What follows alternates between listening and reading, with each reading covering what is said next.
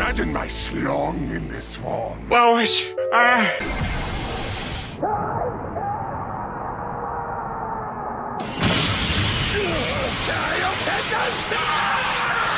Well, you guys wanted the Garlic Jr. deck profile, so here he is. He's Overlord on the front side, auto, you draw a card, and he awakens a 4 or less life. Or if you have a 3-cost specified unison, which in this meta, you're going to awaken at 4 life. This side here is Garlic the Immortal Demon, and every time it's shiny, it doesn't like to focus, but he's also Overlord once per turn. When this card attacks, you draw one, and then he has a nice little auto. When one of your opponent's cards attacks, you may choose one Yellow Demon Clan in your hand with energy cost of 2, played in rest mode if you do negate this skill. So, cool thing about him is that the way it's worded with his Overlord, on your Awakening turn, if you have 2 Servant guys, you can use the Overlord on the front, Awaken, and then use that Overlord as well too, which is usually what you want to do to optimize how many cards you're drawing on your Awaken turn. So, the first card here, kind of the most important card in the deck to get on turn 1 is Makio Star. So, for those of you that have never played against Garlic, he's a field card. When you activate this card, you look at the top 5 and add 1 Yellow Demon Clan among them to your hand. And the second auto, so if your leader is a Yellow Demon Clan, at the end of the turn, you choose one of your Yellow Demon Clan cards, 2 or less, and play it with the skills negated. So at the end of the turn, you can spam out your demonic guys and get jiggy with it, really. The next card is one of the first of the Spice Boys. This is kind of, I'm showing the early stuff you want to see first, because if you don't see these turn 1, it's gonna be a rough time. Gasu, the Demonic Elite 4, you know, that's, they're stealing from Pokemon now. But basically, his Activate main lets you ditch him to the drop, and you can grab a Makio Star from your deck. We're running 2 Makio Stars and 3 of him. Honestly, you could go with 4 of him if you want. I was originally running 3 Makio Stars in the deck, but once you get it later on, it's not horrible because you can still pay 1 and search your top 5, but I found this ratio worked best. You may have heard me in my gameplay video of Garlic Jr. that the Gasio sucks because he makes you go -1 in hand, which makes absolutely no sense. You're ditching a card and you're grabbing another card. There you are going neutral in hand. The reason I said that is because I'm severely brain damaged. The next card here is kind of what you want to go into on turn 2, and that is Garlic Jr. Villainous Threat. He's here because he's got an Activate main limit 1 for 1 yellow energy. If you have a Makio Star, play this card from your hand. He's 20k and indestructible, so he's a nice body to start you off. Being indestructible, only having 1 energy, and the only stipulation is having your Makio Star out. It's really easy to consistently get him out turn 2. You just need to find him. And why you want to get him out turn 2 is because you can instantly X-Evolve into your boss monster of the deck. So, Garlic Jr., Overlord of the Dead Zone. This guy, he's very powerful. Even in today's meta, he's still super strong. There's just a lot of answers for him for indestructible cards, but being able to basically play him out for 2 energy is still really good. He's unique, indestructible, critical, X-Evolve for 1 yellow energy on a Garlic Jr. energy cost of 3, bada bing. He's Overlord once per turn, so there's a lot of Overlord in this deck, and if you don't know what Overlord does, what it does is you can choose one of your cards that have Servant, place it at the bottom of your deck, and then you get to draw 1 card.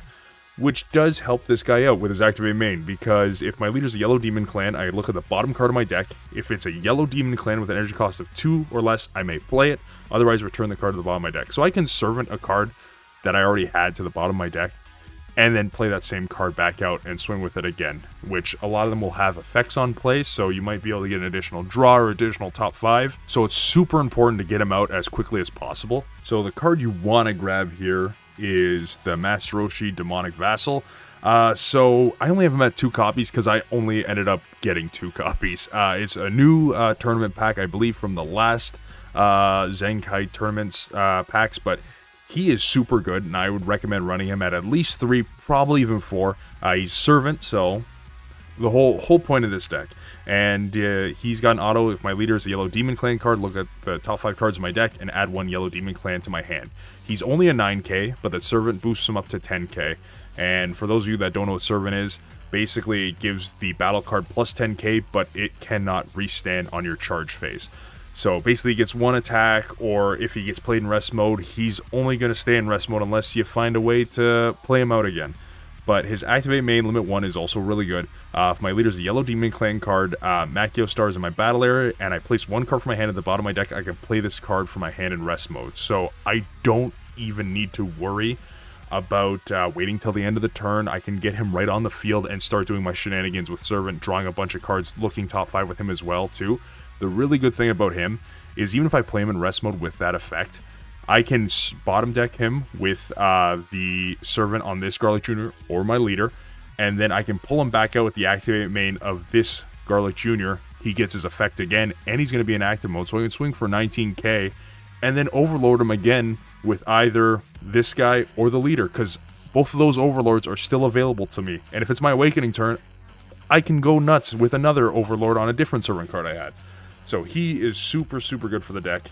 The original Roshi in this deck, I'm still running at 3. I think if I had this guy at 3 or 4, I'd probably knock him down to 2. He is still really good. He is 10k Servant, so he's a 20k swing. His auto, if my leader's a Demon Clan card, I get to draw 1 card, but I can't use autos on copies of this card for the turn. So basically, this is an old version of saying that auto's limit 1, which is why this Roshi is better, because he doesn't have a limit 1 on his auto, only on his activate main. So this guy is still super good. I'm still drawing when he's played at least once per turn, and I can still swing 20k at least twice if I'm bringing him back from the bottom of my deck. Now to go on more of the minions, the next one up is Yamcha Demonic Transformation. So very simple, 10k blocker Servant. So he's a 20k blocker that you can use once, unless we might have some other cards that can restand him later on. But he is just your classic blocker. A lot of these cards don't stay on the field very long, so you can't rely on them to be a blocker, because blowing up 2 costs is really easy in this game. And the final of these Servant cards is the good old Chi-Chi Demonic Transformation. So this was also a promo card, and then she's also Servant, and then her auto is when this card is played, choose one of your opponent's battle cards or unison cards and switch it to rest mode. So this does work on the offensive if you're looking to just tap a blocker down or something, but the best use of this is with your leader's auto.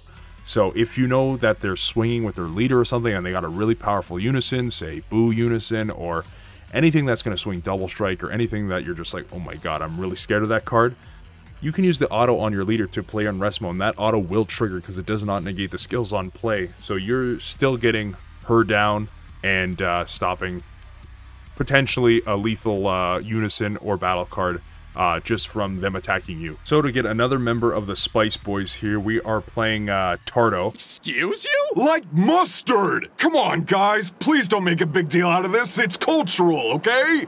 I shorten vinegar all the time, but you don't hear me calling myself. Okay, relax. When this card is played, choose up to one of your opponent's battle cards, and it can't be switched to active mode during your opponent's next turn.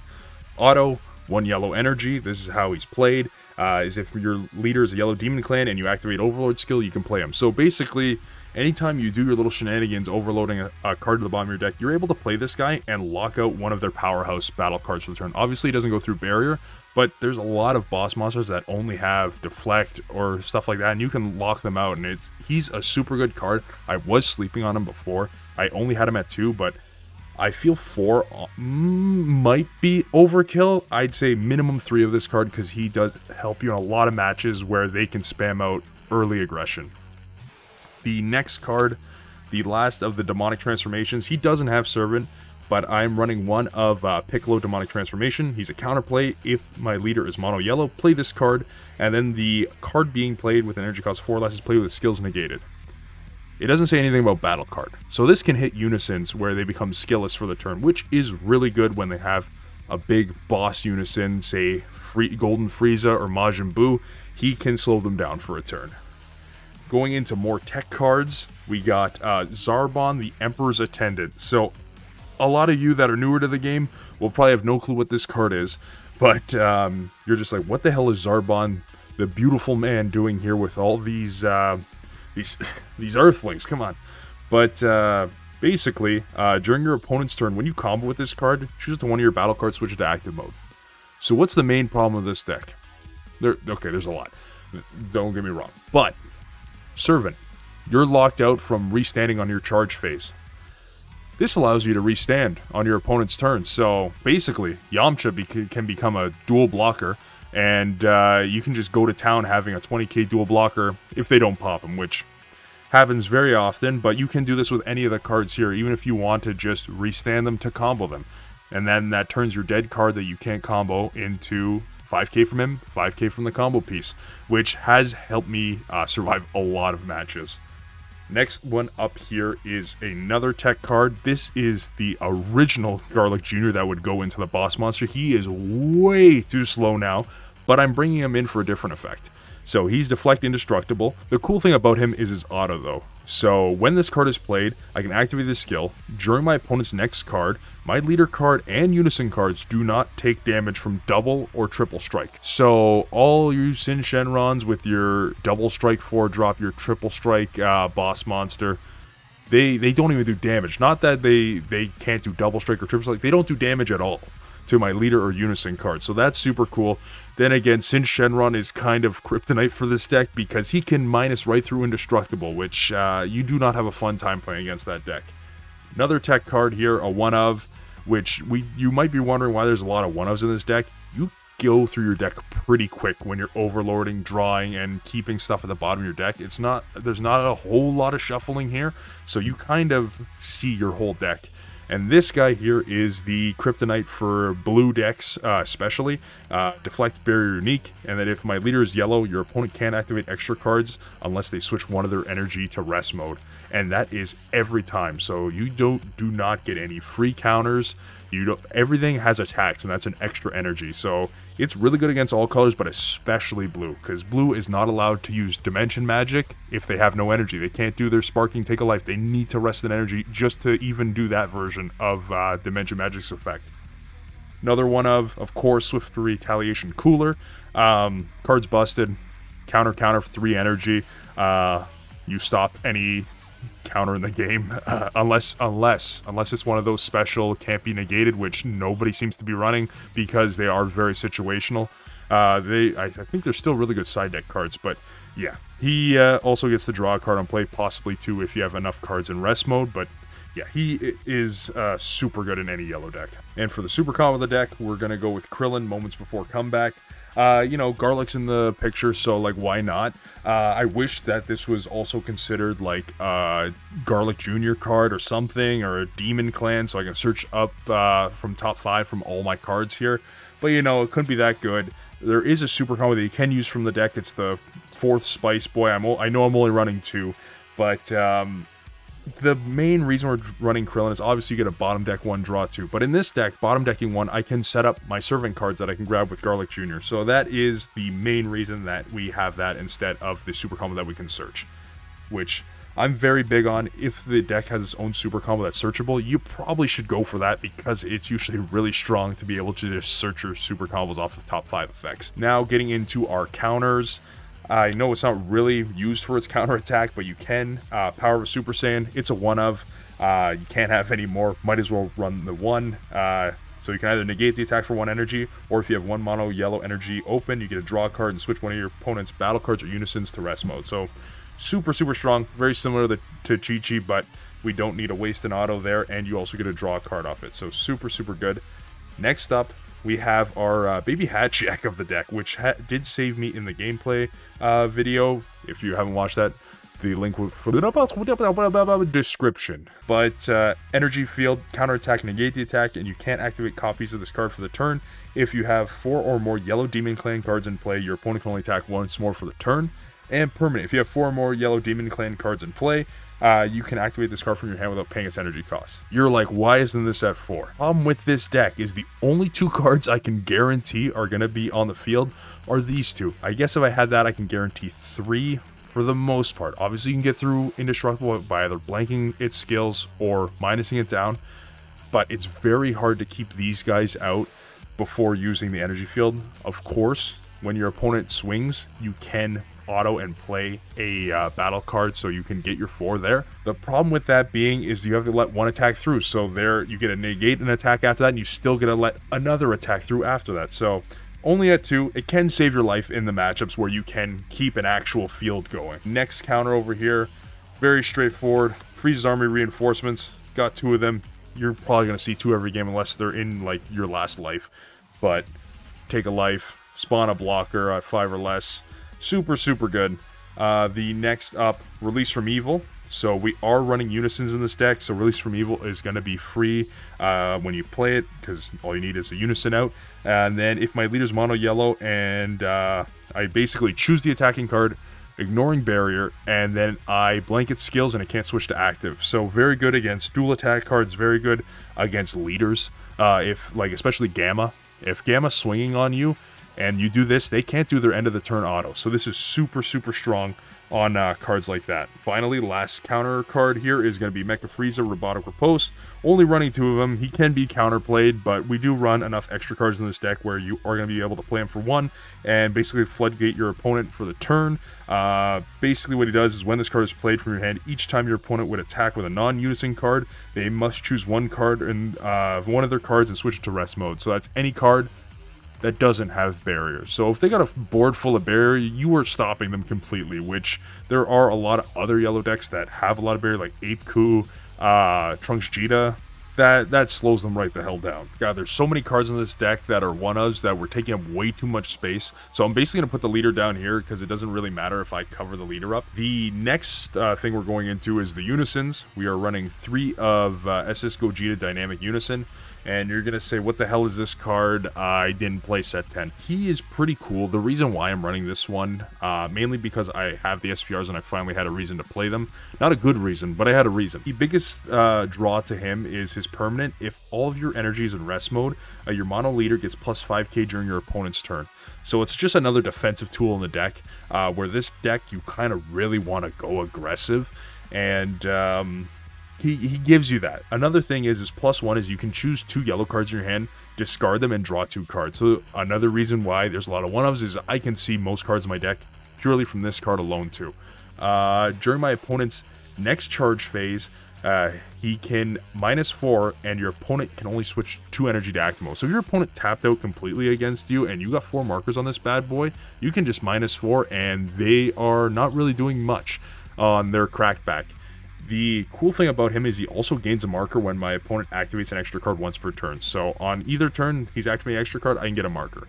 The main reason that I do have him is for that permanent though, where if I'm completely tapped out, which happens a lot in this deck, I at least have another kind of Senzu Bean on my leader. So the final Unisons in this deck would be the SS2 Son Gohan Z Fighter. So it is a specified cost 3 Unison, unlike the Gogeta, it's only specified cost 2. So this can actually awaken my leader.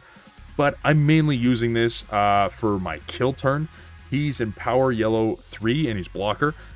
So auto, when he's played, I get to check how many Unisons are in the drop. And I can KO that many cards in rest mode ignoring barrier if I have 4 more markers when he's played. And then his +1 is just drawing a card. And then his -3 is where stuff gets nutty. He gives 5k to my leader, gives himself 5k and triple attack. But that's only with his -3, so you usually have to either tap 4 for him or play him on top of a Unison and get his Empower effect. But he's super, super good, and I try to put him in almost every yellow deck I can, even with that new art there. Look, beautiful, beautiful. Now on to our overwhelm of the deck. We are running 1 Mirror Creator Absorbed. I was running 2 originally. This is a 54 card list. I found that I was finding both of them all the time at the wrong time, and I'd clog my hand because he is a 1 plus 10k combo, so he can clog your hand, especially with a deck that I can't guarantee I'm going to have an energy up. But he's super good just because he gets 5k for each card in my warp, and especially if I'm using that Gogeta early on, I'm discarding 2 cards there. I'm building up a giant warp anyway from comboing a lot of stuff. Yeah, he's super, super good. And the reason we're running him is because of a certain Z card that everyone loves to pair him with. But for our Secret Rare, keeping it simple and clean, Super 17 Sibling Absorbed. So you could also run Piccolo, Gohan. I don't have Piccolo, Gohan. This Secret Rare is way cheaper anyway. And it's a really cool effect. Deflect, Critical Ultimate. Counterplay. Play this card, then choose one of your opponent's cards in rest mode, ignoring barrier, and place it under this card. Then the card being played has its skills negated for the turn. So if anybody's familiar with Cold Bloodlust, it has that effect and eats a card ignoring barrier. The only problem with that effect is that if the card that you want to absorb has deflect, You can't, because all the skill text is part of the counterplay. So even though it's not the card being played, it still can't be touched by counterplay effects. So even if it just had deflect and no barrier, I can't eat it. But doesn't really matter. I'm negating the card coming in, and I'm getting a 40k crit, which is super, super good. I had to move the mat over to the side here, so hopefully you can still see Yamcha and understand what the hell's going on. But just to fit the Z battle cards here is going to be a task from how sloppy this deck is. But we're going to go with 2 Oolongs. Greed is good. Activate main. You get to choose a battle card, ignoring barrier, and gain its power. We're going to gain Mirror's power. If they got an SCR, we can gain that, or we can gain our own SCR's power. But mostly it's going to be Mirror, because Mirror can go all the way up to past 100k, and then Oolong just, oh, another swing of 100k. You don't have a negate? Good luck. Next one, we got a 1 of Gamma executing Justice. Sorry, Gamma 2. We can't go crazy with it. The reason we have Gamma in this deck, you're like, oh yeah, pop a villainous card, get double strike, yeah. Sure. The thing that's crazy about him is actually his activate main. It's limit 1, and you get to place 1 card from your hand to the bottom of your deck. And until the end of your opponent's next turn, anytime they activate a counter, or they activate villainous, which, good one, you get a draw card each time. So that's what he's in the deck for. Another 1-drop yellow card we have is Krillin Trusty Assistance. He's just a 1-drop blocker you can grab from anywhere. He's just in there because I'm not really running the whole Gohan SH chain, so I got extra room in here. The final yellow Z cards are the SSB Son Goku Evolved Defender. I just put 2 of them just to fill out space. I haven't really been able to play him in this deck.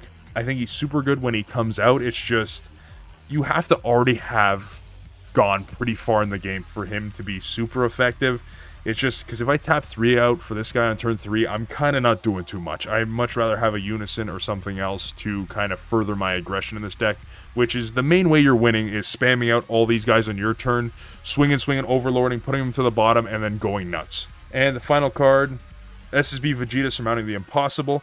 So he is just your way to Awaken. If you got extra room in your Z deck, just throw him in just in case if you need alternate to your Awaken. Like I said, I can either Awaken with a Unison or Awaken at 4 life. And if someone's trying to keep me at 5 life, play it a Vegeta. Why not? I get to draw 2 cards and then have my chance to go down to 4 life. There's the deck list. If you ever want to watch me play any of these goofy decks live, I'm live Tuesdays and Thursdays, twitch.tv/Kaioken Cards. We always try to bring a different deck to tournaments just to see how they stack against the meta.